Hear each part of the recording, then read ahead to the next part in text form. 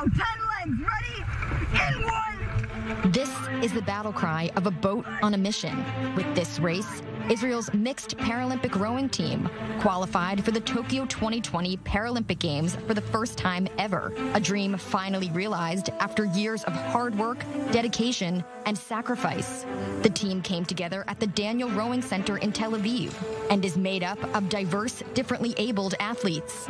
For rowers Achia and Barak, rowing was a vital part of their rehabilitation process after they were injured during their service in the IDF. Achia, the boat's stroke seat rower, was severely wounded while on an operation in Gaza. I think for me the sport was my main rehabilitation after my injury. The sport helped me to be back on track. It helped to my confidence, to my freedom. For me, sport is a part of life, and it's like to feel free again.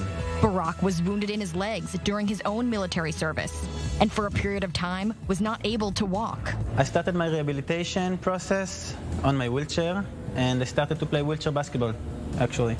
And alongside with that, I continue my rehabilitation, and today I can walk and I don't need any kind of help.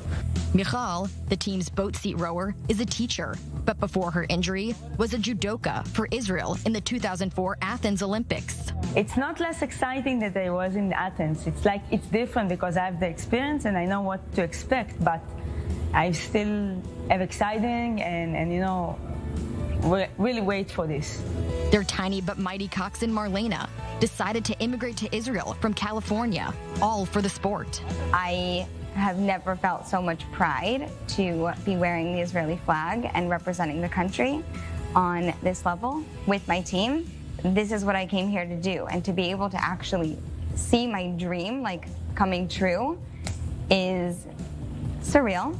But the diverse background of the team is perhaps its greatest strength. And even people that come from different backgrounds, like I'm a mother of 3, and he is a student, and she is working as a teacher. We all in different positions in our lives. But when we come here, we are all athletes and we are all even, and it brings us all together to the same purpose.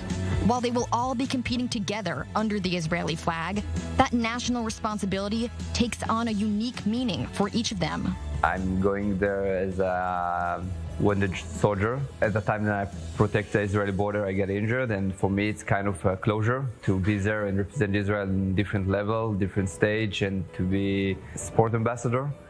For me it's very exciting to do it. To win a medal at the Games, the team must place in at least 2 2,000-meter races. A difficult feat. That's perhaps not always given the attention it deserves. I think that most people speak about the Olympic athlete and not about the Paralympic athletes.